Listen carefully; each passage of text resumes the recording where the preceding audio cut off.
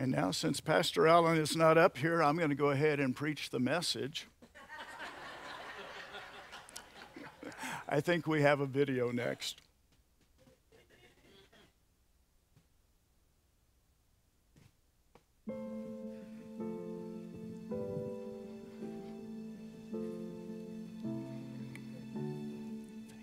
It's easy to think the world is a safe place for Christians, since that's the experience in the West. But Jesus warned us quite clearly that the world would be a very dangerous place for those who truly follow him. When we started persecution.org, we knew there was more to the epidemic of persecution than the little you could find in the press, statistics, or dusty books. And so we started out on a journey to discover the truth about persecution and bring that truth to the world.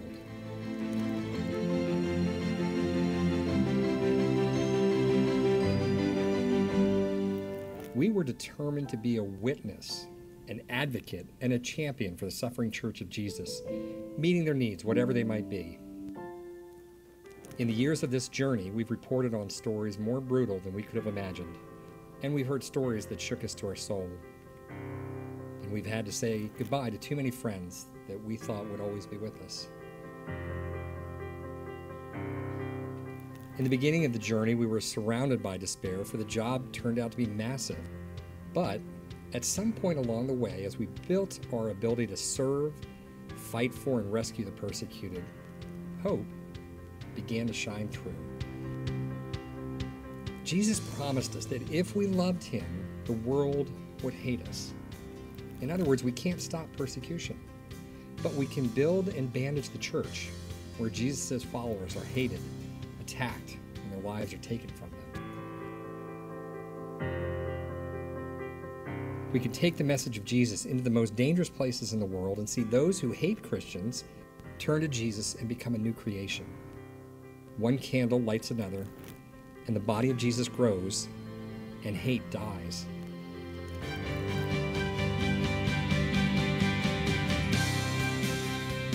This is the great secret of persecution, and why they say persecution is the seed of the church. Looking on the persecuted, the world sees the scum of the earth. We see the body of Jesus that's being tortured and raped, imprisoned, and killed.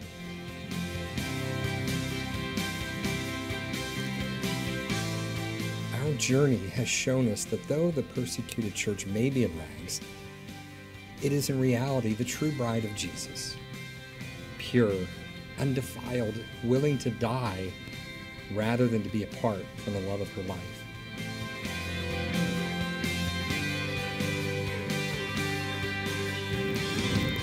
This church is made up of millions of believers, and it shines in the darkness, and the darkness cannot overcome it.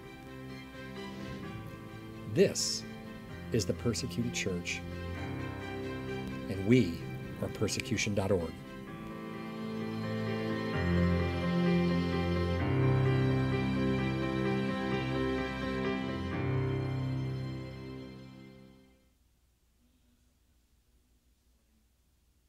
After being told what to do 100 different times.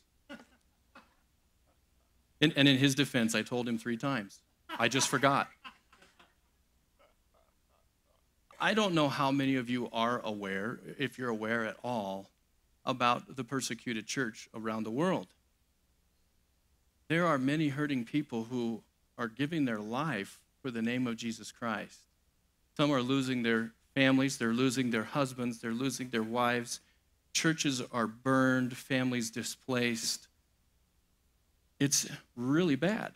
And many of us don't even know that that's going on. I don't know if you get emails, if you receive articles in your snail mail from persecution.org or Voice of the Martyrs, several organizations that help bring to light of this atrocity around the world for people persecuted for their faith in Jesus Christ. And you have to understand that it's not just religion that's persecuted, it's those who believe in Jesus Christ. Jesus said that those who will trust in him have eternal life. But he also said, be ready, because if you believe in me, you will also suffer, even as he suffered. You will be persecuted as he was persecuted. And this morning, we're going to look ahead a little bit into 1 Corinthians. I know Pastor Joe's doing part of the series, and I don't want to steal this from him, but he and I talked about doing this because it's kind of a missions aspect here, and being part of missions, it's important to me, and so he allowed me to present this morning. So I just would like you to turn to 1 Corinthians chapter 12, if you will. I want to talk about today. Today is the day of remembrance for the persecuted church. And it's very important because in this situation now, we're going to look at the needs of those believers who are firmly standing for Christ despite the cost. They are firmly standing. It's easy to say, oh yeah, I will always say that I'm a Christian. I will always stand up for Christ. Again, it's easy to say, but when someone has a knife at your throat or is burning your house down and threatening that if you don't deny that you too will be killed, is it as easy to say and to be a part of? So we'll look at that a little bit this morning, and we'll also investigate what role we have and what we have been given in their plight as brothers and sisters in Christ.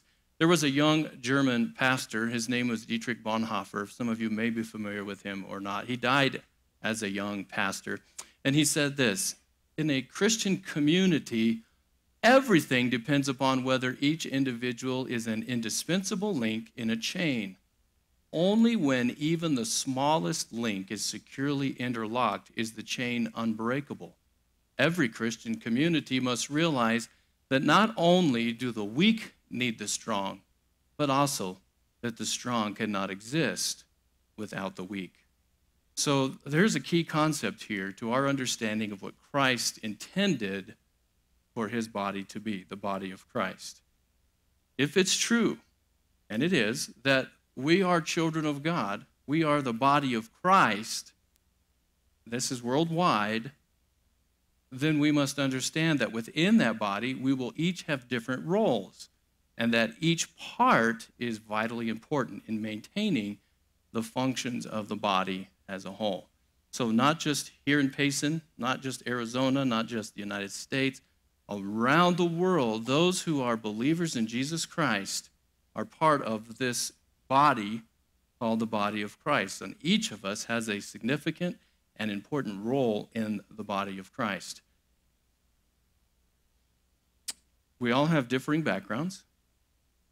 We all have a different story. We can all sit down and spend hours telling our different stories, and yet we are all God's children.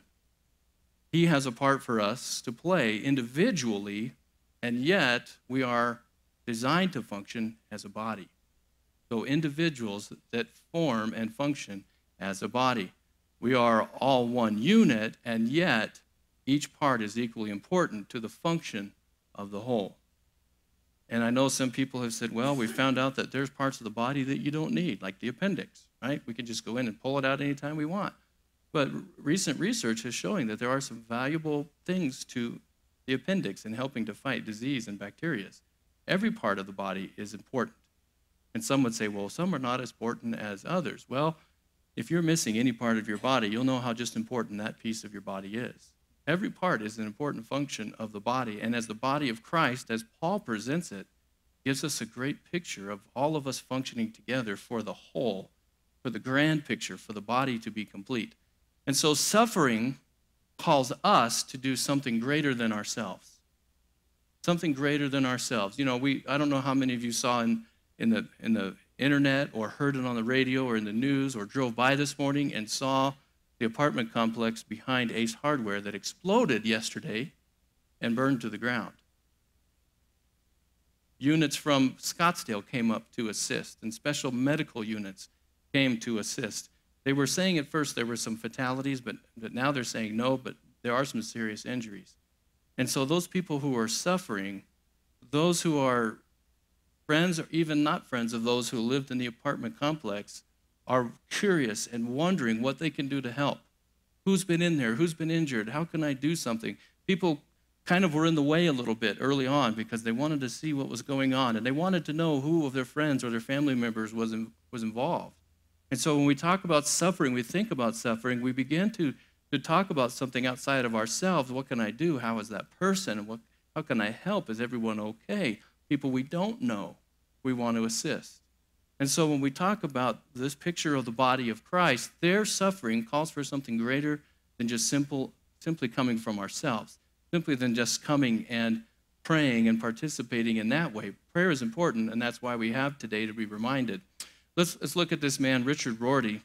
He makes this statement also. He says, at times like Auschwitz, when history is in upheaval, we want something that stands beyond history and institutions. What can there be except solidarity, our recognition of one another's common humanity? And we see that in humanity. We see that in catastrophes, and we see that in major trauma events. But when it comes to the body of Christ, it's even more significant because now it's more on the spiritual level than just the physical. Not just the commonality of human life, but the commonality of God life and eternal life and part of the family of God. And you've all done it, okay, right? You've hit your thumb with a hammer or some other object, or that fingernail got pulled back and it hurts, right? Pastor Joe will be talking about speaking in tongues, and this is how you learn how, all right? When your body experiences pain, the other parts immediately react to reduce the pain. We have this joke with my kids when they say, oh, my left arm hurts. I said, well, let me hit the right arm. You'll forget about the left arm. And a lot of times we do that in the body of Christ. We continue to hurt one another in order to cover up one pain or the other, and that's not the proper reaction. Okay? The same should be true for the body of Christ in reducing pain. When one part of the body suffers, the other parts must step up and help reduce the pain. Now, we're not suffering, so we really don't even understand the pain. If you read the articles, if you watch the videos, if you see the pictures, you begin to feel a little bit of the pain, but not really experiencing the pain keeps us from really understanding how to help reduce the pain until we actually go through it. You see, like the picture shows, when you smack your thumb, the pain isn't just in your thumb now, it gives you a headache. Your head hurts, or you try to pick up something, and now you can't function because that thumb hurts. And then when the fingernail starts to come off and you hit that little spot on your skin on top where it's really sensitive, some of you are kind of feeling it right now, I know. That smallest little point of pain can produce much anguish to the body. And our brothers and sisters in Christ are suffering, and we're not talking about a simple smash with a hammer on the thumb. We're talking about a major, major suffrage. We're talking about loss of body part here because some believers die. Some believers are executed. We're talking about serious, serious suffering. We may not feel it here, and we really don't. We forget that our brothers and sisters in Christ around the world are suffering this way. I don't know if you're aware, we do have some missionaries in our church who are in different parts of the world who can't give out much testimony of what God is doing for fear that someone may find out who they are, or a name that's given that may lead to another person who's been trusted in Christ and now could be executed because of it, which would then come back also upon our missionaries who are serving Christ in very dangerous areas. So the suffrage is not also in the physical that way, but the emotional, because I know our missionaries would love to give news of great joy. All of the things that God is doing in their lives and in the lives of other people, and those numbers who are coming to Christ that we don't often hear about, and we wonder if our money is being put to use because we don't hear, and yet they can't because of persecution, because of the attempt on their life and the life of others. Are you having trouble hearing me back there, Blair? Okay, I saw your hand up, so I wanted to make sure if I needed to crank it up, we could do that. All right. So the body is important. So 1 Corinthians chapter 12, we'll start with verse 12. Look at verse 12 through 26. For even as the body is one and yet has many members, and all the members of the body, though they are many, are one body, so also is Christ. For by one Spirit we were all baptized into one body, whether Jew or Greek, whether slave or free, and we were all made to drink of one Spirit. For the body is not one member, but many. If the foot says, because I am not a hand, I am not a part of the body, is it not for this reason any less a part of the body? And if the ear says, because I am not an eye, I am not a part of the body, is it not for this reason any less a part of the body? And if the whole body were an eye, then where would the hearing be? If the whole were hearing, Where would the sense of smell be? But now God has placed the members, each one of them, in the body, just as he desired. And if they were all one member, where would the body be? But now there are many members, but one body. And the eye cannot say to the hand, I have no need of you. Or again, the head to the feet, I have no need of you. On the contrary, it is much truer that the members of the body which seem to be weaker are necessary. And those members of the body which are deemed less honorable, on these we bestow more abundant honor. And our less presentable members become much more presentable. Whereas our more presentable members have no need of it. But God has so composed the body, given more abundant honor to that member which lacked, so that there may be no division in the body, but that the members may have the same care for one another. And if one member suffers, all the members suffer with it. If one member is honored, all the members rejoice with it. Very important passage to be reminded of, that each part is significant. Each part of the body needs to be cared for. Each part is presented as part of the body before Christ and the world. There's some things that we need to do then. Number one, we need to recognize that Christians in the United States and Christians on the other side of the world are all part of the same body. They may speak a different language. God understands it. We just came back from the Philippines, and our friends in Cebu City say that God speaks Cebuano. That's the language of heaven, they claim, okay? That's what they grew up in. That's what they understand God to understand them in, and God does understand them. God knows the thoughts, the intents of the heart. God understands every language of the world. He gave the languages. But we're all one body, and despite language or place on the planet, those who trust in Christ are all part of the same body. God created us to be intricately related to one another in a way that we cannot fully understand. Now, this revelation is not by blood, but it is, this relation is not by blood, but it is by some, or stronger than that. But at the same time, the Spirit of God, and in a sense, it is by the blood of Christ. So not physical, but it is physical, because blood is physical, but by the blood of Christ, it's spiritual. We have the Spirit of God that unites us and brings us all together as one body in Christ. Second of all, we can recognize that each part of the body is important. We're important here. They're important there. All of us are important together as one universal body. Each part plays a role that's significant in the family of God. And we need to be cautious when how we either think about or don't think about the other parts of the body that we don't see or feel. When a person loses one of his or her senses, the other four senses become stronger to make up for the lack of the one. Now, that doesn't give us an excuse to say, well, where I have lack, God will give them more abundant ability because it's like the body. Well, yes, it's true that happens, but that's not a reason for us to not participate or cooperate in the body of Christ. In the same way, we as the body of Christ should be doing the same thing for other members of the body. We take care of ourselves. We take care of the other members. Take care of this hand, you take care of this hand also. You take care of this leg, you take care of this leg also. We have to do the same for the entire body of Christ. If there is a part of the body that is suffering for some reason, the stronger part of the body should help at the suffering part. Now, I know I'm younger than many of you, but I've had shoulder surgery already. I've had tendonitis problems, and when this hand won't pick up a glass of water because the tendonitis is so bad, this hand has to help with it. And that's the way the stronger helps with the weaker.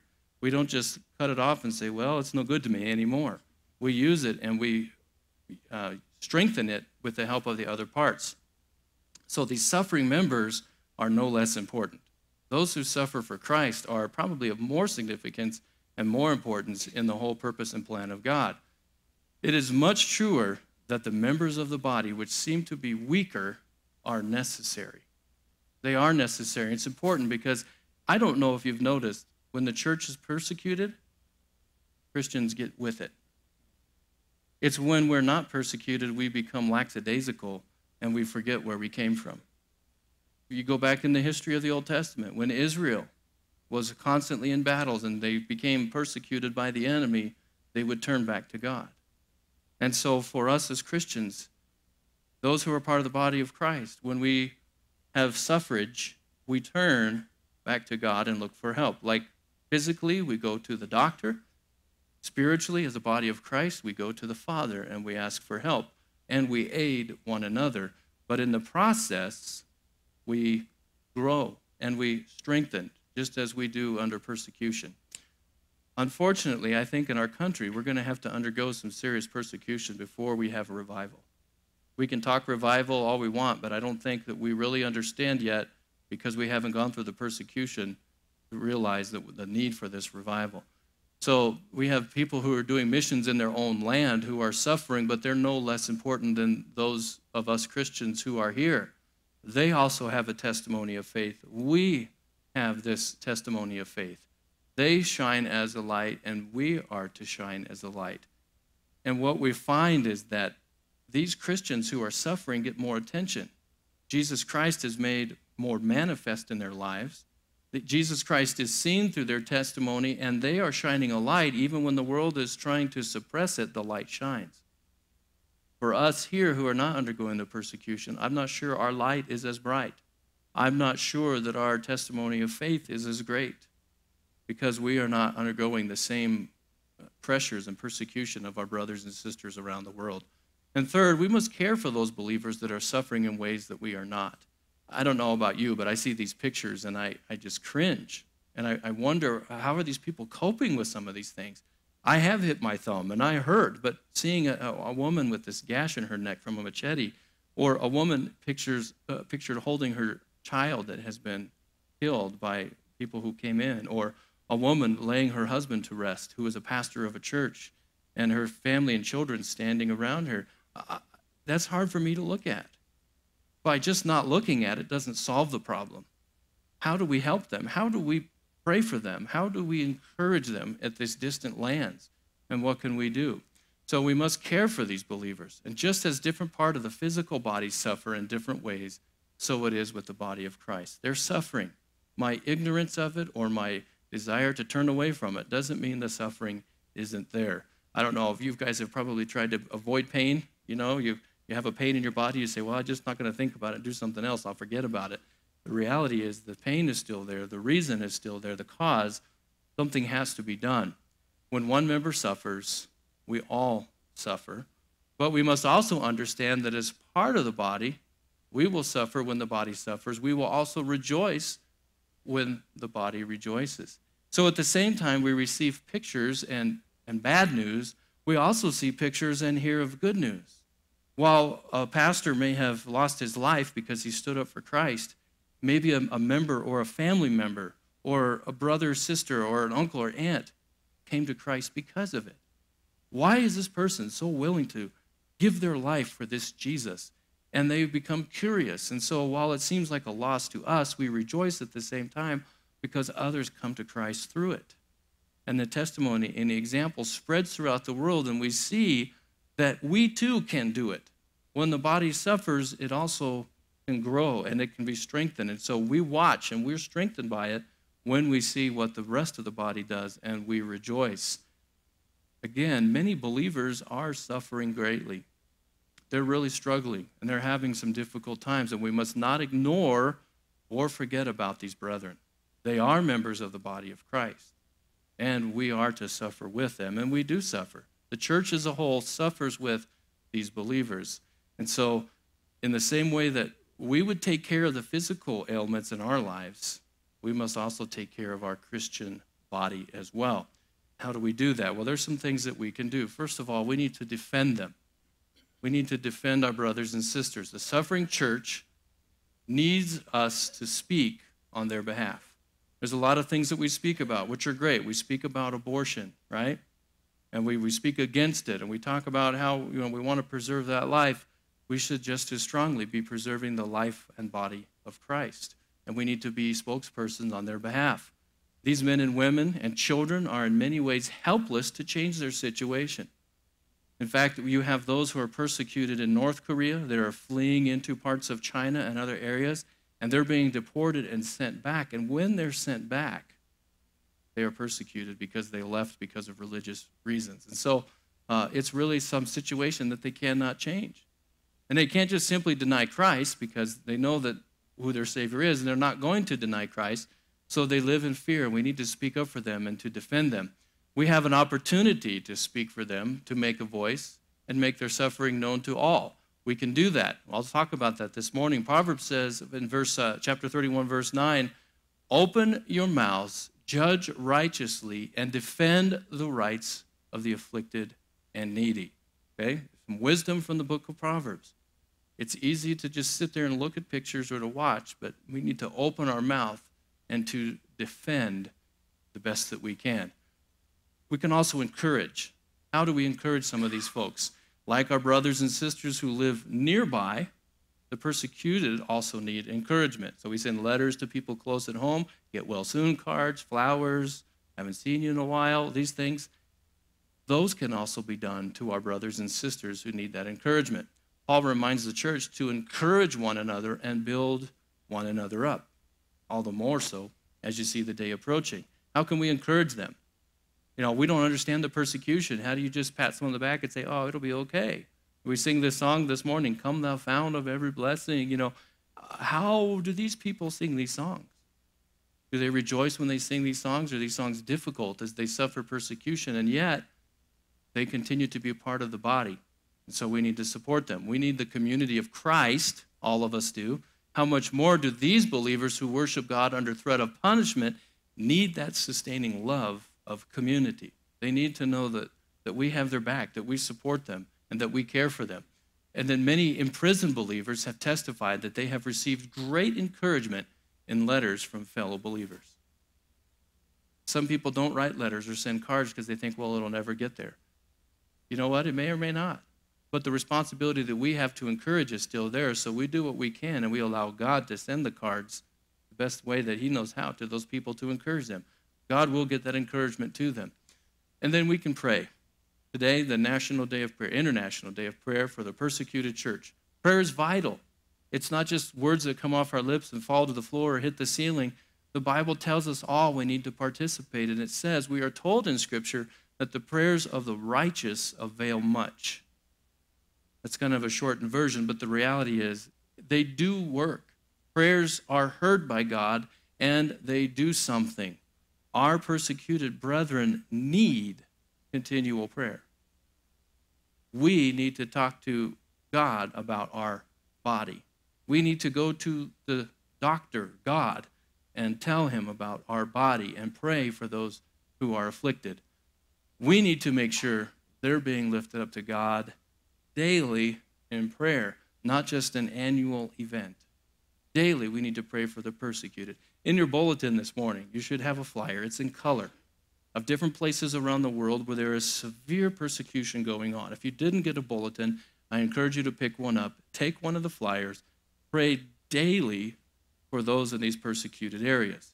There's also the website that you can go to, and you can see current videos or current standings or situations going on where we have brothers and sisters in Christ who are suffering greatly around the world. And then finally it says, let us not forget to pray without ceasing for those brothers and sisters in Christ. Pray without ceasing. When we accept the grace of Christ, we are welcomed into a great narrative community of believers. We're all part of that body, and it's important for us, and it's essential that we care for the body. We must remember that we are no longer only held responsible for ourselves, but what we have done for the little, the lost, the lonely, for what we have done for the persecuted. We will be remembered for that as well. So consider what you can do as part of the body to help others and are in greater pain and distress than yourself. We are all members of the body, all members of the body of Christ. Which part are you? Some are more active. Some seem to be more functional. Some seem to be more strengthened. Are you weak? Are you strong? Regardless, you're part of the body. How can you participate? A final verse here from Proverbs 24, verse 11 and 12. Deliver those who are being taken away to death, and those who are staggering to slaughter. Oh, hold them back. If you say, see, we did not know this, does he not consider it who weighs the hearts? And does he not know it who keeps your soul? And will he not render to man according to his work? We have this time in history now when we can visually see the persecuted church. In history past, we have not been able to be aware of these events going on with brothers and sisters in Christ until years later when a book is written about a missionary journey or some of the suffering that has gone on. Now it's a daily thing, and we can see it in the media, we can read about it, and it's all around us. We can do something about it. I'm reminded of a song in the contemporary world from a Christian artist that I enjoy listening to. It says, if we are the body, why aren't his arms reaching? Why aren't his hands healing, and why aren't his words teaching? And if we are the body, why aren't his feet going? Why is his love not showing them there is a way? And I would think not only for the unbeliever, but for the persecuted Christian who's part of our body, as part of the body, are we reaching out to care for the other parts? I'm going to ask Pastor Joe to come up now. We are a body, and we remember not just this body of Christ that we're a part of, but also the physical body of Christ. And now is our time when we come to communion to be reminded of his body that reached out for us. It all began. You know, when Christians suffer, the world seems to say, what kind of God is this that you worship that would allow this? They forget. It's allowed because we live in a sinful world. The difference is that God has a way out of it. And that's what this table is all about. Because it was the suffering of Jesus that made it possible for us to become eternal children of God and someday to reach heaven. And there is great reward for those who are martyrs. On the night in which he was betrayed, our Lord Jesus took of the bread and he took of the cup. It was for those disciples a whole different symbolism because to them it was a picture of coming out of Egypt, coming out of that bondage. But Jesus said now it's a picture of a different spiritual bondage, your bondage to sin. And this is going to be my body that will be hanging on that tree. It is my blood that will be shed for you. So, gentlemen, will you come now to serve us? And let's pray together and pray that God might burden our hearts with those who are a part of this communion all over the world, part of us. And that this blood that was shed for them might cause that message to get out even more, because this is the blood that makes the difference. Father, thank you for sending your Son. Lord, for those who complain about the pain and the suffering and blame you for it, it's all because of sin. But you have a way around the sin that causes us such suffering. But only one way. And that is through your Son. Only one sacrifice. The blood of bulls and goats couldn't do it. My own blood couldn't save me for eternity, but the blood of the sinless, spotless Lamb of God could do that. And I thank you, Father, for sending your Son. And now may you use this time as we commune together to cause us to remember what you've done, to take us out of eternal suffering. Lead us into that place that you've prepared for us, that eye has not seen nor ear has heard, neither has it entered into the hearts of men what you've prepared for those who love you. Thank you for that. We pray in Jesus' name.